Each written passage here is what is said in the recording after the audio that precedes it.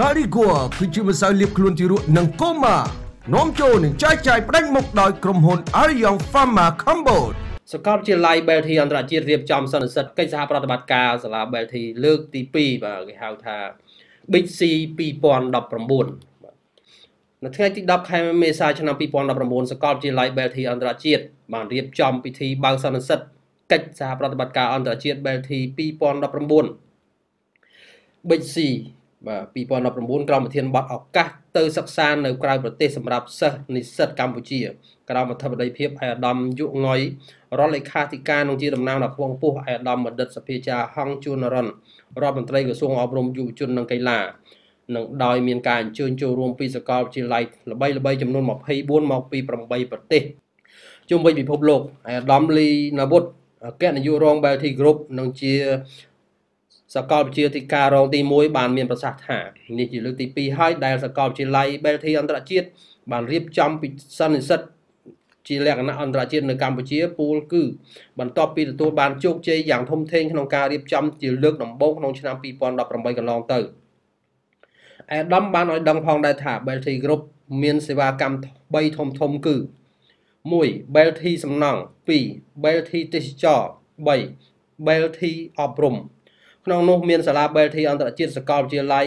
Belty អន្តរជាតិនិង Belty ទំនាក់ទំនងអន្តរជាតិបច្ចុប្បន្ន Belty Group មាន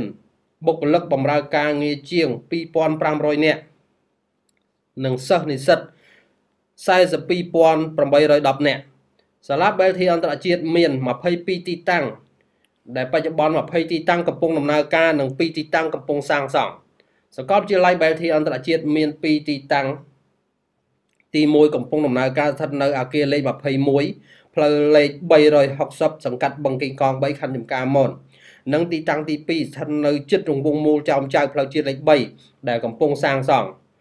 សាកលវិទ្យាល័យមានកម្មវិធីសិក្សា2ធំកម្មវិធីសិក្សាជាភាសាជាតិ National Program បង្រៀន2ភាសាគឺភាសាខ្មែររួមជាមួយនឹងភាសាអង់គ្លេសនិងកម្មវិធីសិក្សាអន្តរជាតិ International Program សិក្សាជាភាសាអង់គ្លេស 100% ថ្មីនេះសាកលវិទ្យាល័យក៏បានបើកថ្នាក់បំពន់ភាសាចិននិងភាសាជប៉ុនដើម្បីបំពេញតម្រូវការទីផ្សារការងារជាតិនិងអន្តរជាតិ Belty ទំនាក់ទំនងអន្តរជាតិមានបម្រើសេវាកម្ម5សំខាន់មាន 1. បញ្ជូនសិស្សនិងនិស្សិតពូកែ Belty ទៅសិក្សានៅក្រៅប្រទេសតាមរយៈអាហារូបករណ៍អុកញ៉ាលីឆេង 2. បញ្ជូនសិស្សនិស្សិតកម្ពុជាដែលមានលទ្ធភាពបង់ថ្លៃសិក្សាទៅក្រៅប្រទេស 3. បញ្ជូនសិស្សនិស្សិតបញ្ជូនទូទៅធ្វើទស្សនកិច្ចសិក្សានៅក្រៅប្រទេស 4. កម្មវិធីសិក្សាផ្លាស់ប្ដូរសិស្សនិស្សិតនិងចុះកម្មសិក្សានៅក្រៅប្រទេស 5. ប្រឹក្សាយោបល់និងរៀបចំទិដ្ឋាការទៅក្រៅប្រទេសឯកឧត្តមបណ្ឌិតលីឆេងអគ្គនាយក Belty Group និងជាសាកលវិទ្យាធិការសាកលវិទ្យាល័យ Belty អន្តរជាតិបានថ្លែងអំណរគុណយ៉ាងជ្រាលជ្រៅចំពោះវត្តមានដ៏ពងពោះរបស់ឯកឧត្តមប្រធានគណៈអធិបតីនិងប្រធានគ្រប់គ្រងគ្រឹះស្ថានសិក្សាទាំង24មកពី8ប្រទេសនៅជុំវិញពិភពលោកដែលបានចំណាយពេលវេលាដ៏មានតម្លៃអញ្ជើញមកចូលរួមក្នុងសន្និសីទដ៏មានសារៈសំខាន់នេះឯកឧត្តមបណ្ឌិតក៏បានជម្រាបផងដែរថាសន្និសីទកិច្ចសហប្រតិបត្តិការអន្តរជាតិ Belty ឆ្នាំ2019រៀបចំឡើងក្នុងគោលបំណង 1. បង្កើនកិច្ចសហប្រតិបត្តិការជាមួយគ្រឹះស្ថានអប់រំឯកជននិងរដ្ឋទាំងក្នុងនិងក្រៅប្រទេស 2. ផ្សព្វផ្សាយពីគ្រឹះស្ថានដៃគូល្បីៗទៅតាមប្រទេសនានាជូនសិស្សនិស្សិតកម្ពុជាជាពិសេសសិស្សនិស្សិត Belty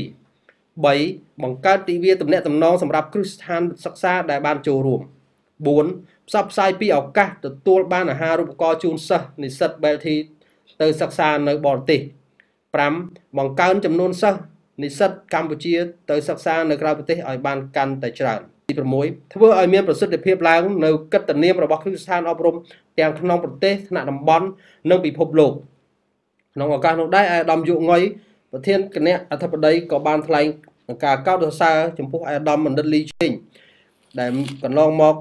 មានការខិតខំរៀបចំឲ្យមានសន្និសីទជាលក្ខណៈអន្តរជាតិនេះឡើងដែលបានជួយលើកតម្កើងកិត្យានុភាពប្រទេសជាតិឡើងទៅកាន់ពិភពលោក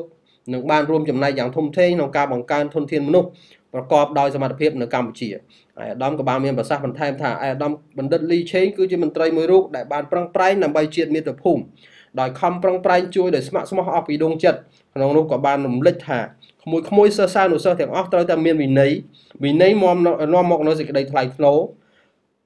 ហើយក្នុងនោះលោកក៏បានរំលេចបន្ថែមថាតបដែលខ្លាំងគឺជាតបដែលមានវិន័យកីឡាករដែលពូកែជាកីឡាករដែលមានវិន័យប្រទេសដែលខ្លាំងគឺជាប្រទេសដែលមានប្រជាជនមានវិន័យជាទីបញ្ចប់ឯកឧត្តមគណៈអធិបតីបានអញ្ជើញកាត់ខ្សែបូបើកជាផ្លូវការសន្និសីទ Bicc 2019 នឹងបានប្រគល់វត្ថុអនុស្សាវរីយ៍ព្រមទាំងថតរូបជាអនុស្សាវរីយ៍រួមគ្នាផងដែរនៅពេលនោះបាទនេះគឺដោយសារប្រទេសជាតិរបស់យើងមានសន្តិភាពទើបវិស័យសិក្ខាធិការមានការរីកចម្រើនអញ្ចឹងប្រសាសន៍របស់អាដាមពិតជាមានន័យណាស់3ចំណុចដែលលើកឡើងគឺថាវិន័យណា